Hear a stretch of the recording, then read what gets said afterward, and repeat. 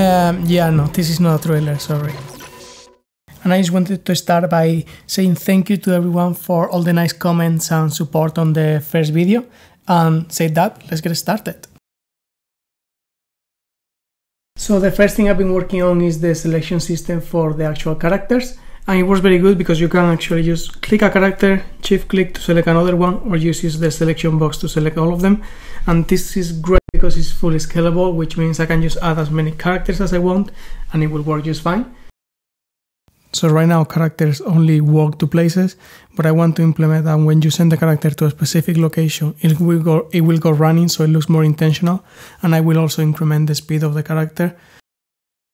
So for example, this is them walking to a random location, and when I send one of them to a specific location with the right click, it will start running and it will increment the speed, and I think it looks quite tidy. By the way, do you notice something different here? Let me know in the comments. I have been also improving the construction system because before you will place the building and that will be it, the building will be constructed and finished. Now it will have different stages, it will have some particular animation, and it also have a timer.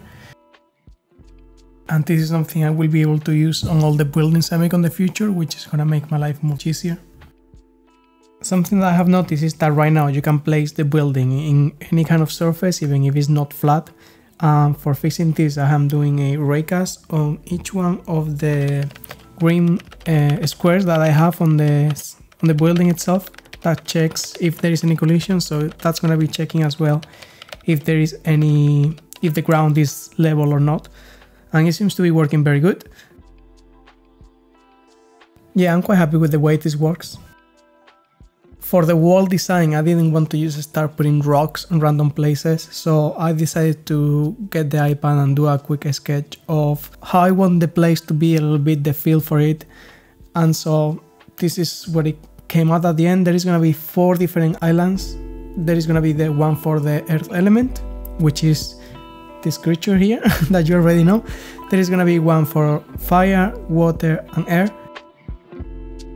I have no idea how they are gonna look or how I'm gonna make them, but that's a problem for the future. Right now I'm gonna just continue with this. As you can see, I'm not great at this either, but I'm getting there, I'm learning, and I think it's gonna look very good, to be honest. By the way, I'm using this pack by Nicrom, it's called Nature, and it's a great pack, and I highly recommend it if you're looking for this kind of a style. I'll leave the link in the description.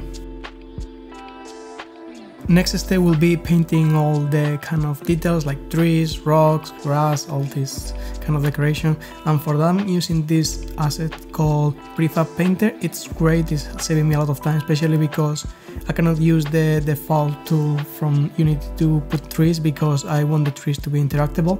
The only thing that I found is that the trees are placed on the level of the terrain, so I just had to go after and just make them straight.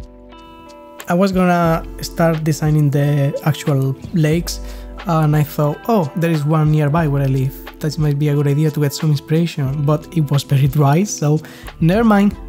Let's go to Pinterest.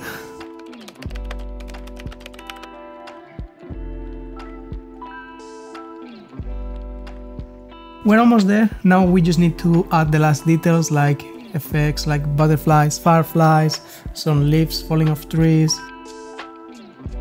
I'm also adding some post-processing, which is making a very nice change to it. It makes it feel much more warm and colorful, which is great.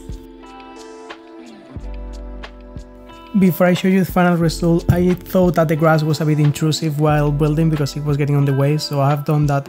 It just goes down while you're building and then it comes back up when you're done, and I think that works great. So there are some places where I don't want the user to be able to put some buildings, like for example waters and some other specific areas. So for that I'm just created a capsule and just check for collision, and that works very good. I have also created a new building, which is the lumberjack house, which is quite simple, but when I added color and textures and details, I think it looks pretty good.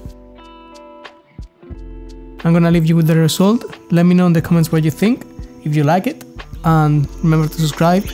I hope to see you in the next one.